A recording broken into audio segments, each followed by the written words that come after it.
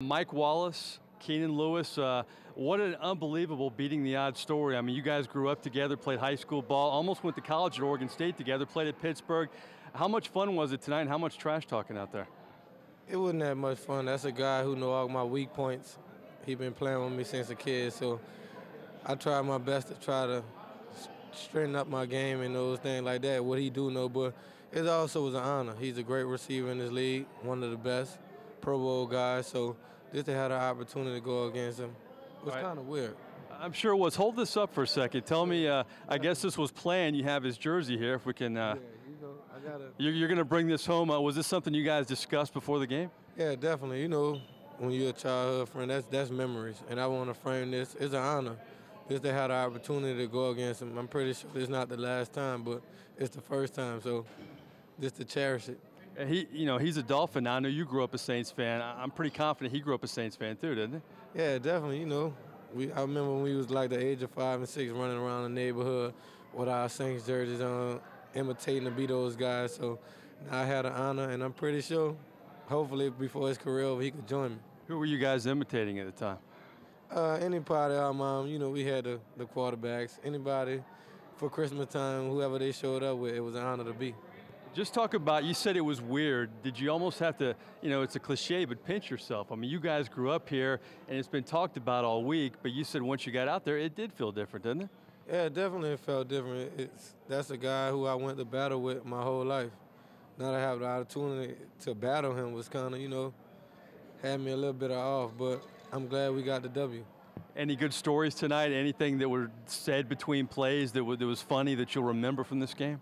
Yeah, definitely. He got some good plays, and I also had some good plays.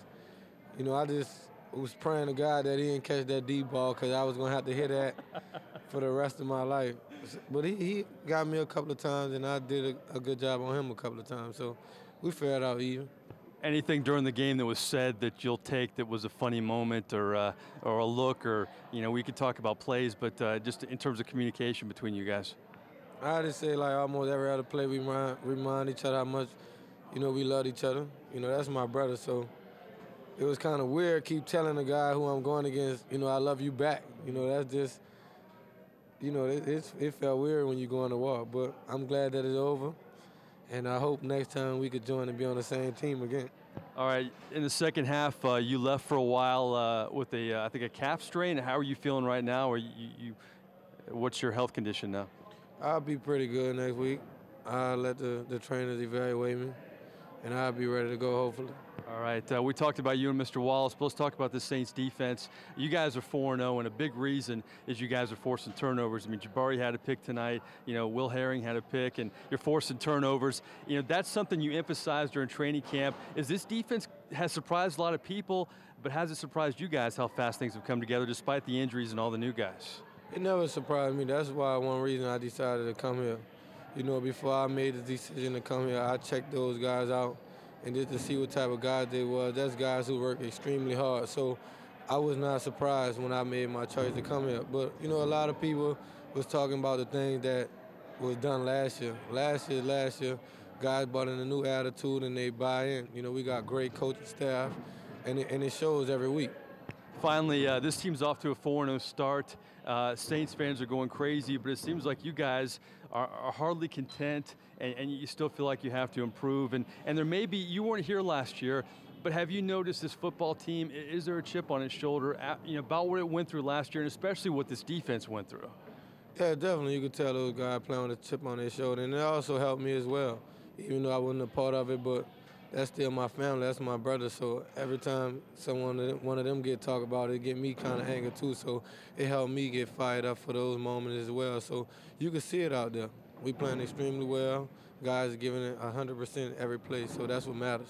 All right, good stuff tonight. Well, listen, you got a souvenir, you got a victory. It was a reunion with an old friend, and I think a sense of relief because he didn't burn you deep. So a total win for Keenan Lewis tonight. I appreciate your time. No problem. Thank you. Definitely wasn't the outcome we were looking for coming down to win. Every single time we step on the field, we expect to win. We definitely didn't do that today. We just didn't get it done. Special moment on the field after the game with Keenan. You guys exchanged jerseys. Talk to us about how special that was for you. It's special just because I've known him so long. I knew him my whole life. Just to get to see my brother You get to go against, compete against them, but at the end of the day, it's all love. So after the game is done, we back to being brothers. You get the bragging rights. It's cool, though. The touchdown end zone here, it completely eludes you still. And every game, Perry Walker, you come back with the Steelers, you can't find the end zone here. Yeah. Even in the later part of the game, it looked like Ryan wasn't even looking your way late in the game. I mean, a lot of different things go on the field. I wouldn't say that. I guess it's just not good for me in here. I've lost every single time I've ever played in the Superdome. So, what's the outcome we wanted? Get back. We still 3-1. We have a long season ahead of us.